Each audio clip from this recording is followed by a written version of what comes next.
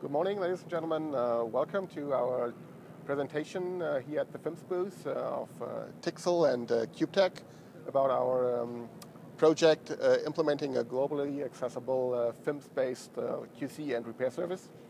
My name is Lars Furst and I'm representing Tixel in this project. So what you can expect from today's presentation. I will give a short overview of both companies' background, especially the efforts and achievements within FIMS. And we will also give a short overview of FIMS and especially what kind of opportunities and FIMS provides for vendors and users. So the background, Cube-Tec and Tixel are first members of the early days of FIMS. Both companies are located in Germany and in a very close proximity, so it was kind of obvious that we start a joint project to combine our efforts. So what is the status quo? So Cube-Tec on the one side offers management and orchestration systems, especially QC components. Tixel on the other side offers file transfer solutions and gateway acceleration software. Both companies have in common that both our products are already service-based, follow a service-based design, which is good. But what are the issues? Cube-Tec has global customers using their cloud-based repair services, but they don't offer any mechanism to accelerate the file transfer to the cloud platforms. On the other side, Tixel offers file transfer acceleration solutions, but they don't actually offer any domain-specific UIs or services. So what is the obvious thing?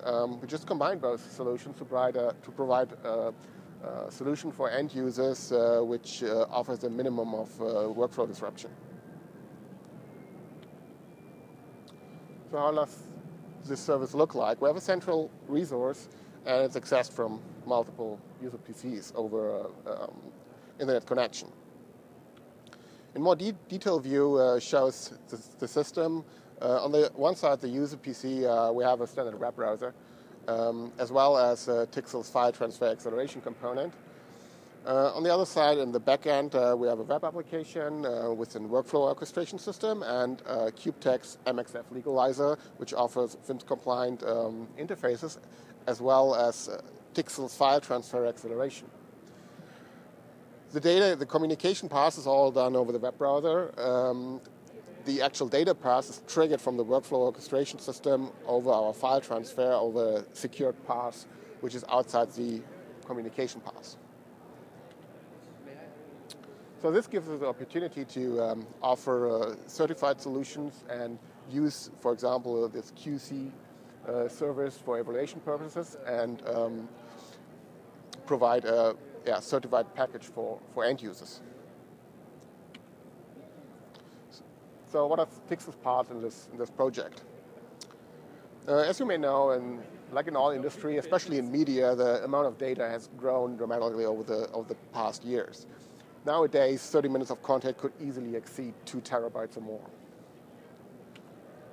Especially in an industry where the workflow is highly distributed and different workflow processes are done in different locations, the need of transferring files between locations comes more and more to a bottleneck. And this transfer time could even exceed the actual processing time. So this is where Tixel provides solutions to minimize these kind of processing time by minimizing the transfer between both steps to accelerate the entire workflow. So how does FIMS comes in play? FIMS offers us as Tixel the opportunity to offer our transfer service over a compliant standardized interface. On the one side, we see a traditional FTP-based transfer, which is wrapped within a FIMS transfer service interface.